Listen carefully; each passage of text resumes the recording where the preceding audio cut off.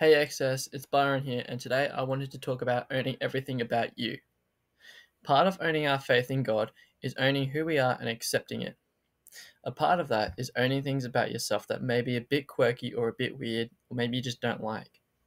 Maybe you have a weirdly shaped big toe, or a strange obsession with sour straps from the canteen, or maybe you jump sideways in the mosh pit. Many people seem to go about their life with a kind of facade. The truth, however, is that most of us wish we were different somehow, and sometimes that means more like other people. While it's okay to admire good traits in others, often this desire to be like someone else is actually a form of envy. However, a faith in Christ requires us to accept who we are, and doing so allows us to move forward in our relationship with God. I'm sure many of you would have heard the news about our recent Australian of the Year, Dylan Alcott. In a recent interview with the press, he got asked how he felt growing up as a disabled person in sport. His words in response were, "It was at this moment that I accepted who I was, that I was able to move forward and become a better person and athlete."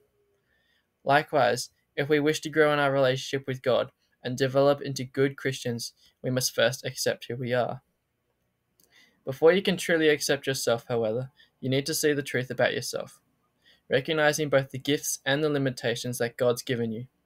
If you don't, you will constantly struggle to be someone you're not. One way to appreciate how God has made you is to read Psalm 139, verse 14. The psalmist rejoices, "Thank you for making me so wonderfully complex. Your workmanship is marvelous, and how well I know it." Each of us is unique and specially embraced and accepted by God Himself, even though not one of us is perfect. Let us pray. God, help me to have self-acceptance and be at peace with you who made me to be. We pray for support as many of us return to school, both online and in person. We pray for safety through these dangerous times with COVID rampaging about. We hope for a successful return to excess. Amen. How good. I hope you guys got something from this, and I'll see you all when excess comes back. Don't forget to subscribe to the YouTube channel and follow all the socials.